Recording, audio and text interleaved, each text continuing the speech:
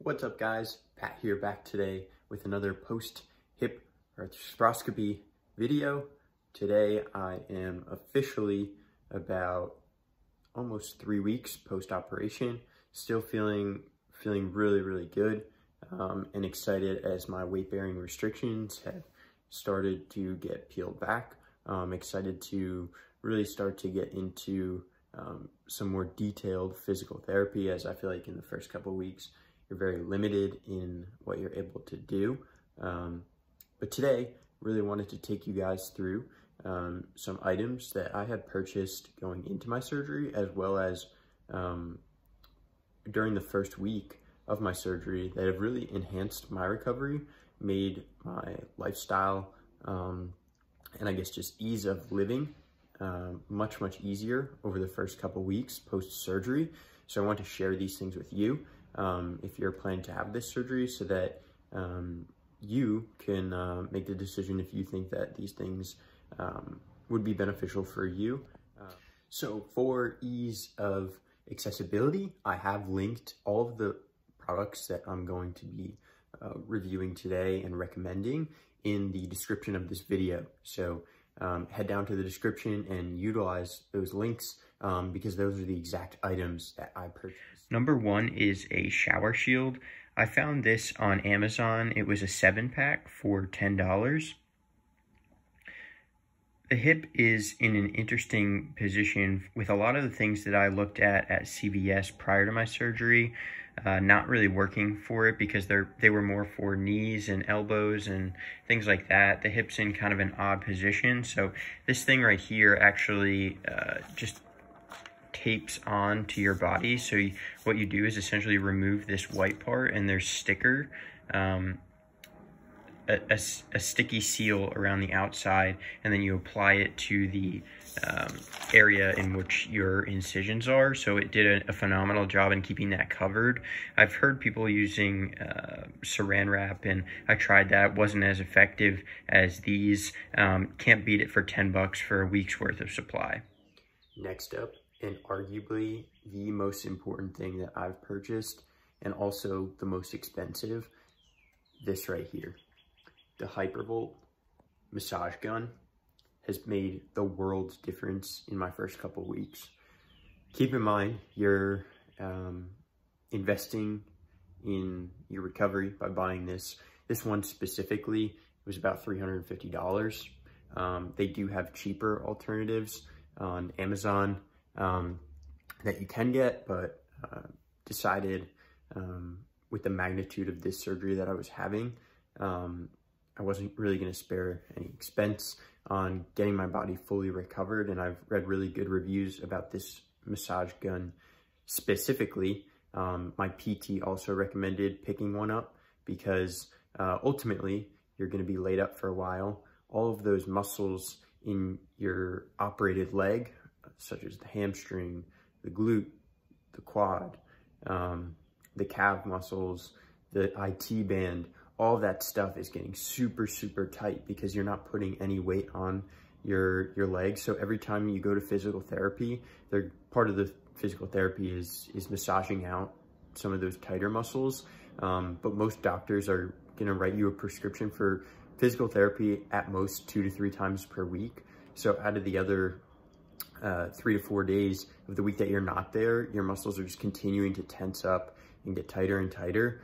By purchasing this massage gun, I spend at least 20 to 30 minutes per day, sometimes even twice a day, massaging out my operated leg, which has made such a difference. It's really helped me in my flexibility, the tightness in the area of the operation, and I felt so much better. I cannot say enough about it. I was always somebody who I know these have become increasingly popular. I also think at first I was kind of skeptical about how effective they were, but just for the sheer purpose of keeping your lower body, specifically the leg that you're not using at all, keeping those muscles loose is going to pay off tenfold in your recovery process. So with the Hypervolt, it comes with 5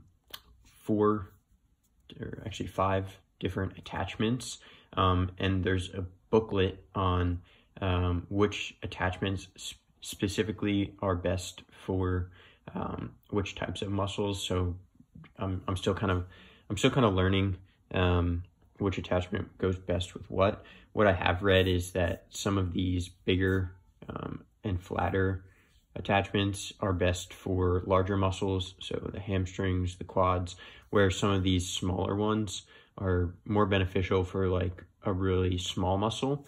I'll do another video kind of going through my daily routine in week 3 to 4. I'll make sure I include this because it has been such a big part of my recovery process. So like I said, this piece, and package altogether runs for about $350 on Amazon. I will also link the economic version of this. So like I said, there's so many companies out there right now that are making these. Let me also kind of put an economy one. And the way I kind of look at it is this is an investment that I'm not only going to use for the recovery process, but also when I get back into exercise and being able to go to the gym and being able to jog again. This will be so beneficial in loosening up some of those muscles. This one's pretty basic. You might already have this already, but just a tray table. I got this because especially over the first couple weeks, you're not really going to be able to sit at a table. So when I was sitting in my recliner or in my bed and I was eating a meal, made it a lot simpler, and it didn't lead to any mess.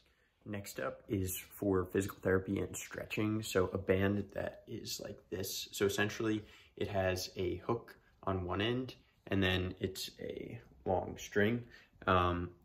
What this does, you actually wrap this around your foot and then tug on the other end. So for stretching your hamstring and kind of moving your operated leg into a comfortable position without engaging the hip flexor and groin muscles, which would be compromising, and taking the weight bearing of that movement on your upper body and not your lower body.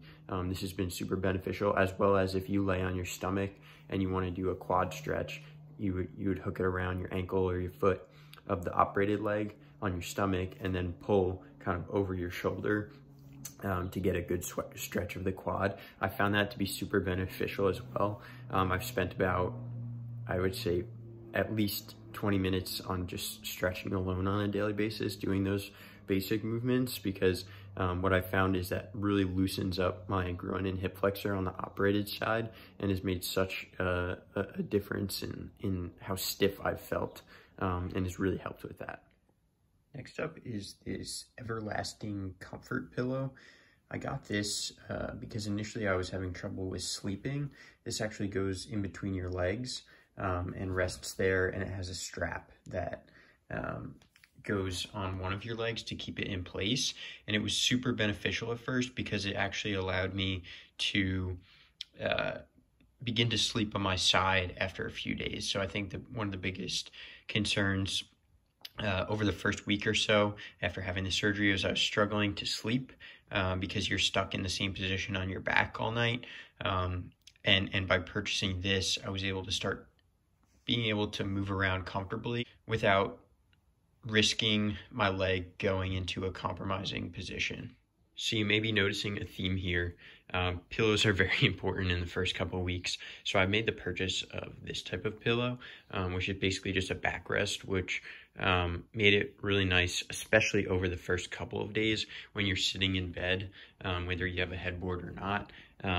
It's not the most comfortable position to sit up in. In those first couple of days, you are going to be limited to and confined to your bed for the most part. So a pillow like this allows you to sit up so you're not lying directly on your back, especially for times when you're eating, or even if you just need to readjust your position to be in a more upright position. So that wraps up today's video, guys. Thank you so much for tuning in. As always, we encourage you to hit the subscribe button to see more of these videos and follow me along my journey to recovery, as well as leave a comment. So let us know what your experiences are. Let us know what types of videos you want to see. And most importantly, let us know what questions you have about hip arthroscopy that we can answer for you from my experience, because most importantly, that's my goal here, to add as much value and be as beneficial and helpful to anybody who's weighing having this surgery or is going through the recovery process and just needs some motivation and support. So get better every day, and we'll see you guys next time.